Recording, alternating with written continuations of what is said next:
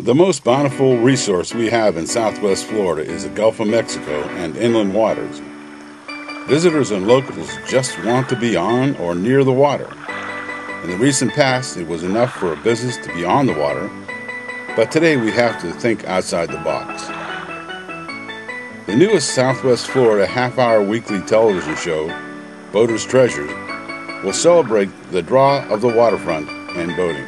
Boaters' Treasures will highlight the pleasure of a waterfront meal, a day at the beach, or cruising the secluded islands that dot our coast. Let's not forget fishing the back bay and offshore. Does this sound expensive to you? Probably, but it isn't. Through a series of trades, we will keep the cost to a minimum while enticing the viewers to your waterfront business or a day on a boat. More on that in a minute.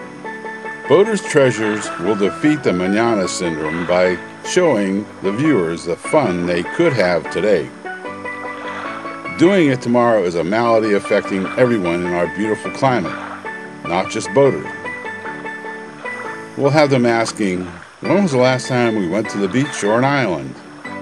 The decline in all water-related activity is certainly economical, but the manana syndrome is a big factor.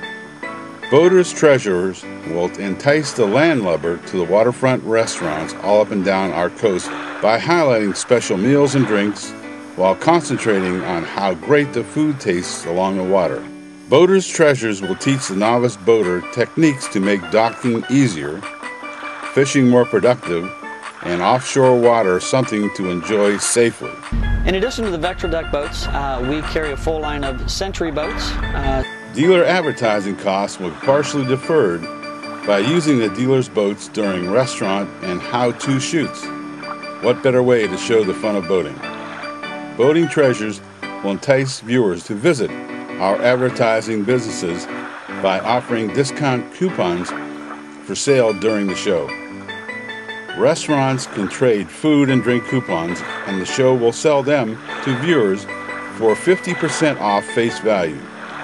Typically, a $25 coupon would end up costing the restaurant around $7, and certain restrictions could apply.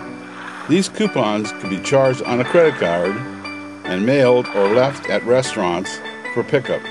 A boat repair facility might offer a wash and wax, or a boat dealer might have a special rental program for the viewer.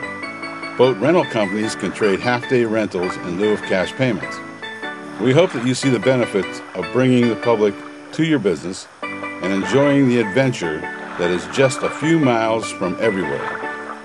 Watch for Boaters' Treasures coming this fall on Comcast. Thank you. We just had shrimp scampi. Delicious. I had a fried chicken sandwich.